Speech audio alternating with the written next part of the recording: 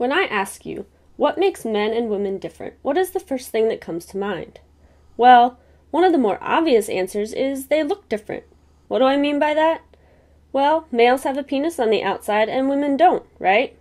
And while that is correct, there's a little bit more to that answer. Sure, males and females differ on the outside, but what about on the inside? In this lesson, you will learn about what internal structures make a male different from a female. First, I want to address the purpose of these uniquely male structures. Why do males have testes and other structures that aren't present in females? Well, one of the instinctual drives in all species is to reproduce, to pass on their genes to future generations. To do this, they have to have a way of packaging, storing, and passing on their DNA to those offspring. They do this by producing cells called gametes, haploid germ cells of males and females. Gametes are produced during meiosis and contain half of the parental chromosome. Now, each gender is going to produce its own gamete with only half of its genetic material. In females, they are called eggs, and in males, they are called sperm. During reproduction, the male gamete combines with the female gamete to produce offspring that has half the DNA of the mom and half the DNA of the dad, giving it its own unique and complete set of DNA. In this lesson, we will focus on the male and the structures used in getting his gamete, sperm, ready for reproduction. The sperm of the male is produced and transported in structures completely different from those found in the female. So, what are these structures? Well, first and foremost, we have the testes, or testis, singular. The testes are paired structures in the male whose function is to produce sperm. Inside each testicle are many tube-like structures where sperm are produced.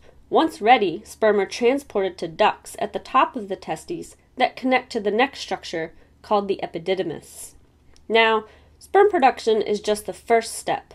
The sperm that leave the testes are not yet fully mature. They're almost there, but not fully. That is the function of the next structure called the epididymis. The epididymis is located on top of each testicle and has two main functions: to store and to mature sperm. Amazingly, the epididymis is a coiled tubule that, if unwound, would measure about 23 feet.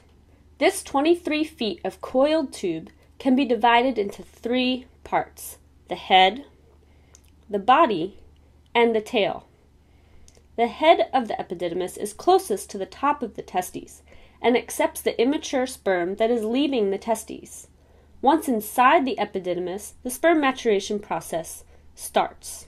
This process takes about 2 weeks as sperm move from the head down through the body and into the tail where they are stored until needed.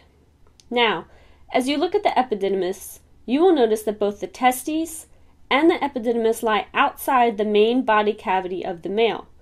Therefore, they need some way to stay connected with the body. This is where our next structure comes in. Each epididymis connects to a larger tube called the ductus deferens, also known as the vas deferens, which travels from the epididymis up into the body of the male. Now, running alongside the ductus deferens are arteries and veins, and together these make up paired structures called spermatic cords.